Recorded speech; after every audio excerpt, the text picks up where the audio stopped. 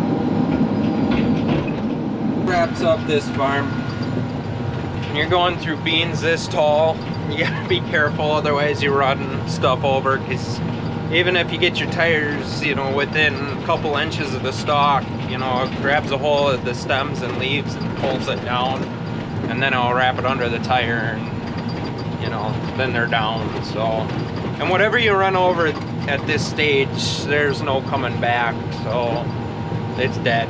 You can definitely see where you go through, but mainly when you're going down, you know, it'll kind of brush the leaves to where, you know, they're showing where your tracks are, but those will go back here probably by tonight. You know, they'll be switching back, but like whatever you run over here, there just ain't no getting past it, you know, at this stage. And, you know, by the little bit that we're running over, you know, hopefully we're helping it out enough that, you know, we really didn't lose that much, because we're taking 90-foot swaths, and, you know, it's just a little bit. It's only the headlands that we're running stuff over on. So, but all right, I'm gonna go home and fill up and head to the next farm. So they didn't have all the potassium yesterday. I'm gonna have to go down and get it. Just gonna make sure that they have it. We got enough to get us going here, and we were actually gonna start yesterday, but by the time we were done doing all the things we were doing yesterday, it was too late. So it was just one of those running around days, and then the sun was out all day and it was really hot out. We don't like spraying when it's hot out. It'll kind of burn off the leaves and it won't really do anything. It won't get into the plant. So, or in other words, it'll evaporate or volatilize. It's hazy out today. It's somewhat warm, but it's not terrible. And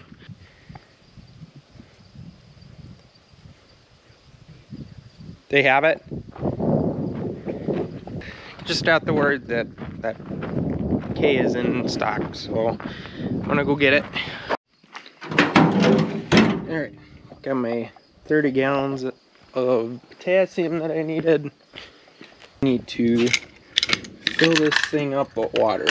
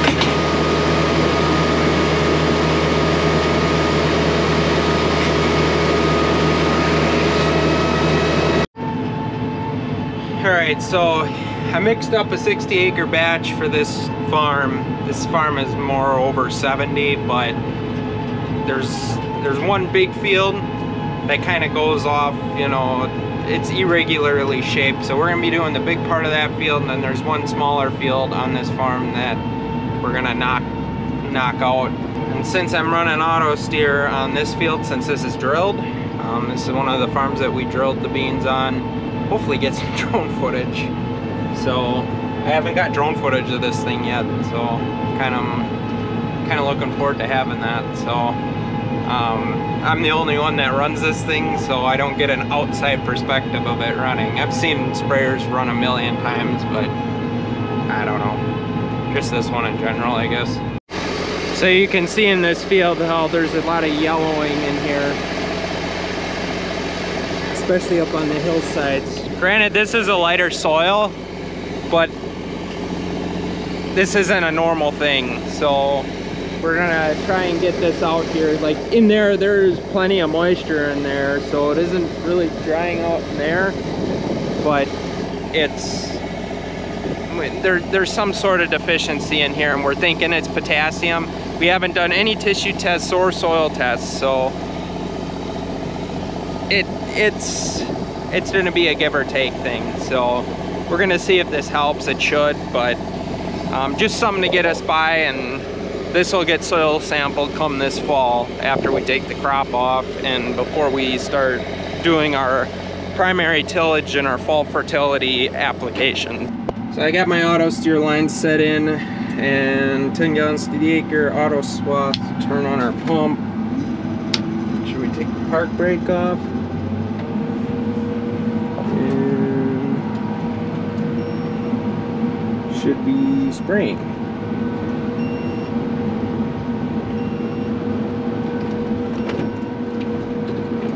Yep, we're spraying now.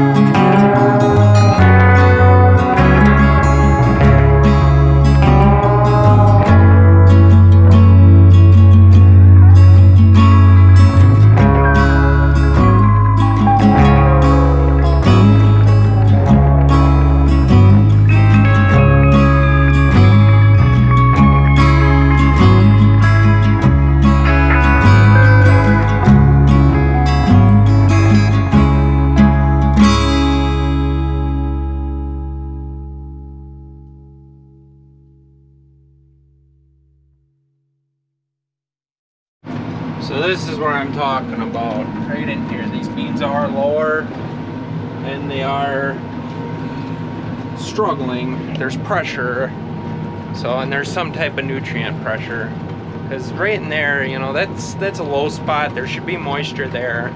It is not pure sand up here, so stuff will show up on the soil test too, so you know, we'll find out at that point as well. Definitely nice with auto steer. It's a lot easier to pay attention to controlling boom height and all that.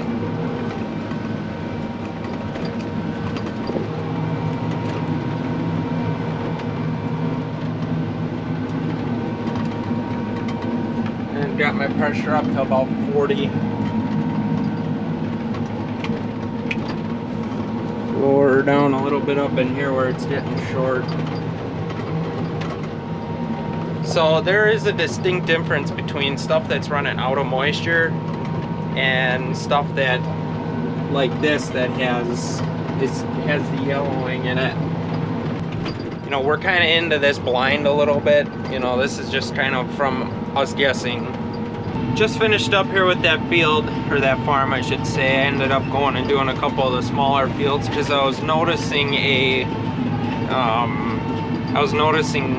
a significant amount of yellowing in the 2 smaller fields. So we're gonna head back to the farm here. Haven't decided where I'm going to next. I got in this vicinity, like right up over here, I got a 20-acre field that's that cover crop ground that I need to get something out there to help push those things along. I got a 40-acre field down the road a bit from here that I might hit too, but haven't decided yet.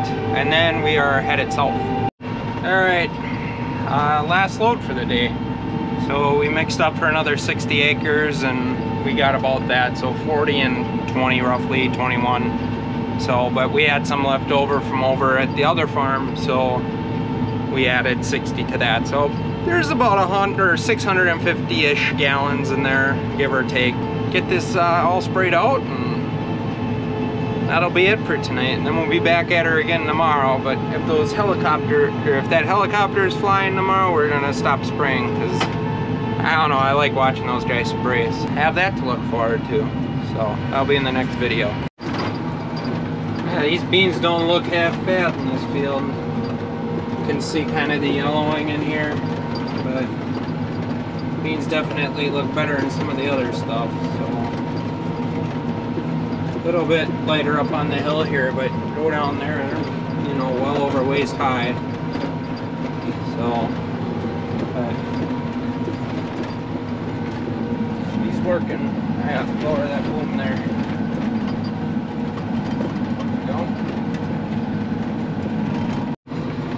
Alright, so this field, as you can see, is not good. I'm gonna stop spraying this stuff on here because I'm gonna have to come in and fix this with something. We're gonna go spray this side here. I wasn't gonna spray it, but there's yellowing in here too, so might as well. Ain't hurt nothing. Just got done over there.